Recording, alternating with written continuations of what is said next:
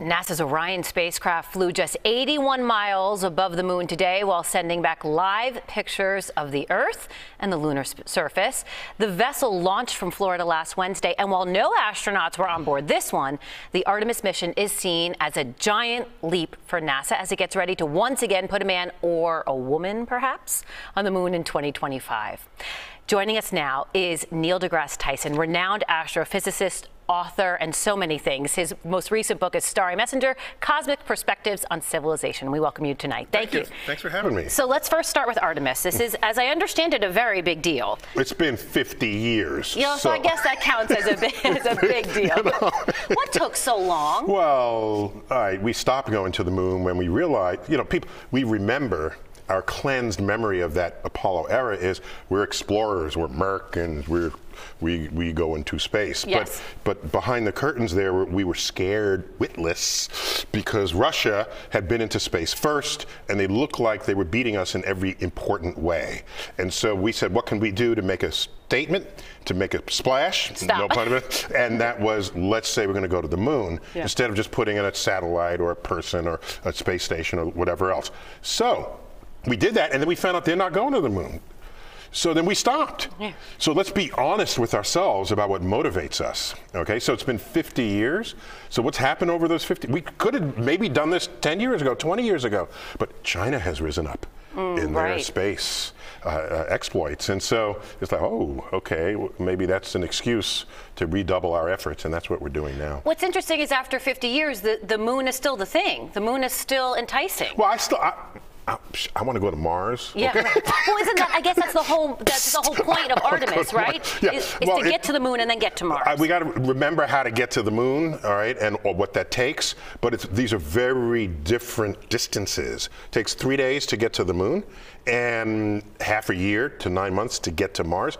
To put this in context, if Earth were a schoolroom globe, the moon would be in the next room, 30 feet away. Mars would be a mile away. Oh, got it. So okay. This is not just let's go a little further. You know, it's a big deal to make that leap. But it's nice to have activity in space again, to remind ourselves how to do it and how to protect our astronauts and how to do everything necessary to sustain life, and because we want to set up shop up on the moon. Do you foresee that truly being a reality? We have to be motivated, and well, this looks like motivation today. No, it's good. It's good. Today. Everybody was totally into it. Yes, yes. But we have to maintain that drive through.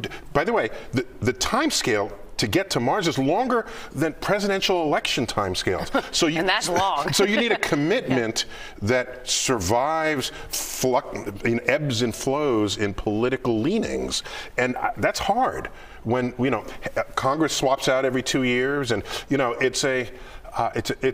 it's a challenge, perhaps as much of a challenge as space exploration itself. So what needs to happen? Do more of the American people need to follow along more closely? Because we get excited about these missions and then we sort of forget about it. Yeah, so what's going to happen on the 30th mission? Right. All right, are you going to even cover it in the news? Right, so this is Will you come back for the 30th mission? Yeah. But right now, this one was uncrewed, all right, not C-R-U-D-E, but C-R-E-W-E-D, crewed. Right. They're not called unmanned anymore. There's one of the early woke things NASA did. So this Artemis 1 is uncrewed, and it's there for 2-3 weeks, testing out everything, and then it comes back and it's going to splash down in the Pacific. The Artemis 2 will have a crew that will go to the moon and come back, but not land. Want to test that with people. The third one will go and land.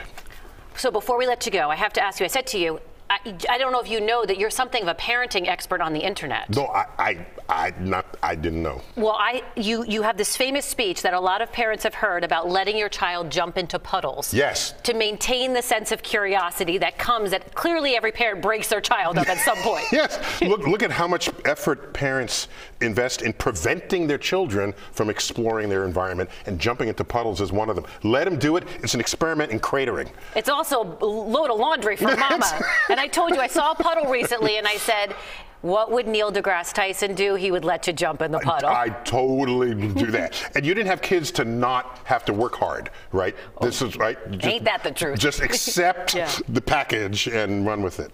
Dr. Tyson, thank you for being with us Thank you. tonight. We appreciate it. You're coming back for at least the 30th The 30th, mission. call me. I'll put it on the calendar. You got it. All right.